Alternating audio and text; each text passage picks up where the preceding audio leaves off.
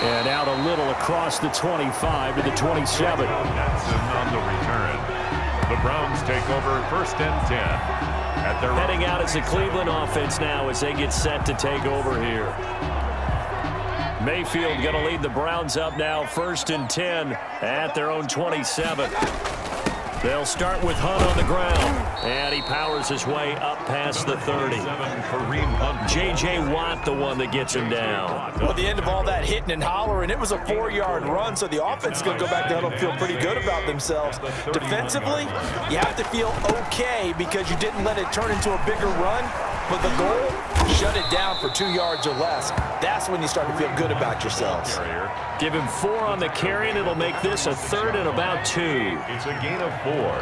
Makes it 3rd and 2. They'll run for it. Here's Chubb. And he will have a 1st down here at about the 40. Give him the 3rd down conversion, 5 yards on the play. On 3rd down, that's a good job of situational football and understanding where the 1st down marker was and getting there. On 1st down, they'll run with Hunt. And he'll get this up past the 45 to the 47. It's a 6-yard gain on the ground, and that'll make it 2nd and 4. Pick up of 6. Brings up 2nd and 4. A run for Nick Chubb. Still on his feet. And taking it across midfield and inside the 45. It's a 1st down on a gain of 10. 1st and 10. Blocking at the point of attack there was very strong. He had a couple of running lanes. And I never want to overlook the offensive line, but that's what they get paid to do. How about the quarterback? Everyone thinks all he's going to do is throw the football. His movement and deception can help the running game as well. Another nice gain, 16 yards there and a 1st down again. On the ground, it's Chubb. And he'll take this down just shy of the 25-yard line. Ross Blacklock on the tackle.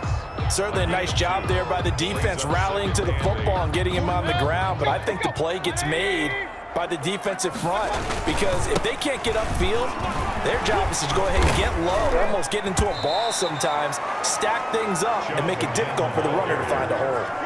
Give him 6 yards on the carry. It's going to be 3rd and 3 now.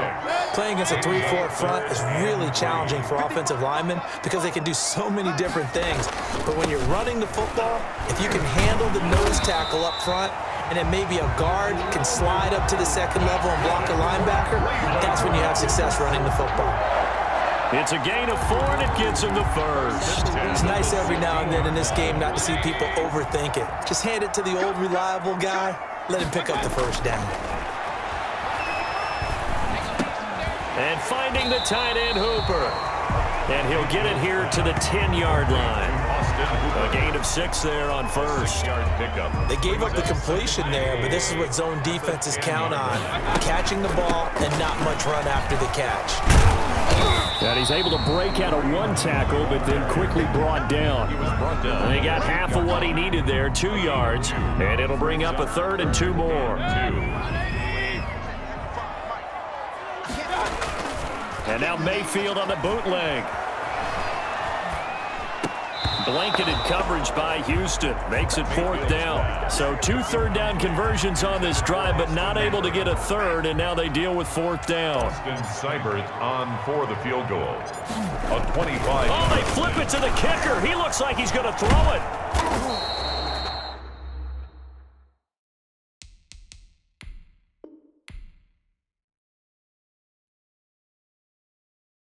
They're not going to get it. They try to move the chains with a surprise, but it's a turnover on downs. Well, there's 2 sides here. I guess you could pinpoint and look at the offense and say, oh, man, what a disaster. Hey, the defense, though, they came through. Preparation's the key to everything, and when you're on the defensive side of the ball and in special teams meetings, you prepare for plays like this, and in this case, they were actually able to win it. 2 yards on the carry there. It'll be 2nd down. Well, any lane that might have been open there was closed pretty quickly, and that was because the defensive front, they won that battle at the point of attack at the line of scrimmage. They used great leverage, held their spot, and stacked him up. From the 16, Watson. And he's able to get up here to the 26. Deshaun Watson, so multi-dimensional, able to scramble for the first. Looks to me, partner, like he's learned a little bit, because earlier in the game, I think he was trying to force a lot of throws into some windows that just weren't open. Yeah, the interceptions had plagued him, especially a second interception, really a bad throw. So maybe a better decision there. Yeah, no doubt about it. I think he learned from earlier in the game, and he's applying it now. That's good for a Texan first down, a 12-yard pickup. That's a pretty throw right there. That ball's in the air a long time, but it's right on the money on the right sideline. A really good route. Moving the defenders towards the middle of the field before breaking to the sideline. What a completion there. Big-time arm strength.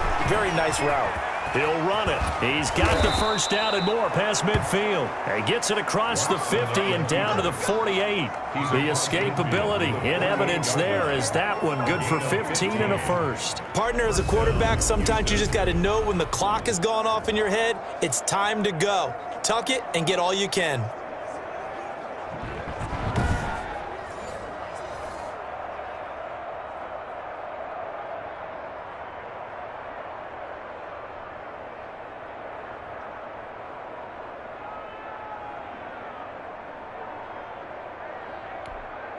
So a 1st and 10 upcoming from Browns territory now at the 48-yard line.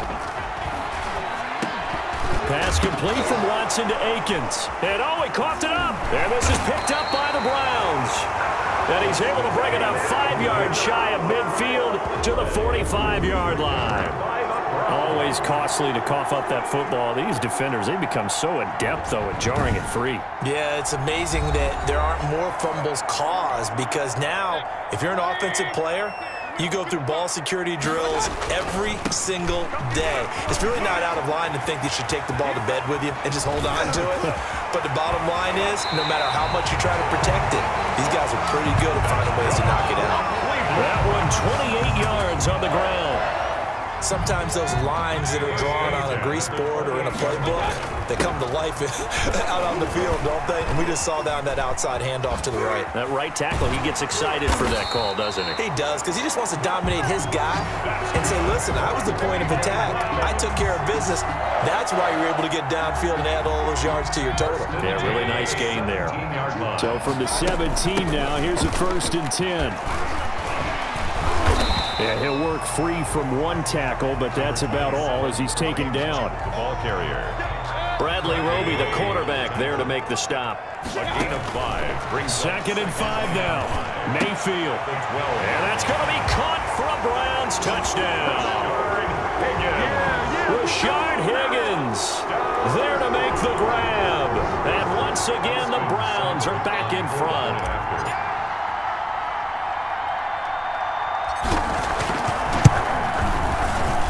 And he puts this one through as the lead moves to 13-7. Just a 4-play drive that time. And it ends with a touchdown for Cleveland. Austin Seibert to kick off for Cleveland. Following the touchdown, here's Seibert now to kick it off. DeAndre Carter returning it. And it's a pretty good return here as he'll get this up to the 29. Carter on the return. The Texans take over 1st and 10 at their own 20. Houston set to take over. And last time, not only the turnover, but that turned into 6 points. They got to make up for that here. We always hear about empty possessions, but some are worse than others. You can have an empty possession, pump the ball away, get yourself set to play defense, but when you turn it over, it changes momentum, and when they take it downfield and punch it in on you, that's a bad possession all the way around. Yeah, but you're hungry to get back out there, aren't you? You better be, because otherwise, it's going to be a long day for you. And he slips up past the 45 before being tackled. Coming up at halftime in a little less than 2 minutes, we'll send you to Orlando where Jonathan Coachman is standing by. He'll have highlights and analysis of this first half. Watson's throw going to be taken in by Johnson. And he is tackled inside the 40, not quite to the 35. The catch and run there, good for 16 and a first. We can talk all we want about football being a game of strength and brawn. It's also a game of mismatches, and they're trying to create one there, getting it to their back out of the backfield to make a bigger play. As we often say, get it to him in space, let him use his leg. Yeah, if he can get a matchup against a linebacker or maybe a defensive end dropping out in a zone blitz, he's going to win that battle just about every time. First down. On first down, it's Watson. He gets it left side to Johnson. And he is out of bounds, but first he gets it inside the 10 to the 7. Another nice gain. That's now 30 yards between those last two plays. Another catch for him there on this drive, Brandon, and it looks like they're going to utilize him out of the backfield any way they can. And that time they pick up a first down. So now on defense, do you assign a man to him and try and cover it before he gets going? Looking end zone, but it's incomplete. Brandon Cooks, the receiver he was going after. But it'll be second and goal. 2 of their 3 red zone trips so far they've come up empty on. They'll look to reverse that trend on second and goal. Again, it's Watson. And he is going to go down. Back at the 11-yard line. Now the Texans will burn the first of their timeouts as they get the stoppage with a little over 50 seconds to go in the first half. Now the Browns will use the first of their 3 timeouts as they get the stoppage with a little over 50 seconds to go in the first half.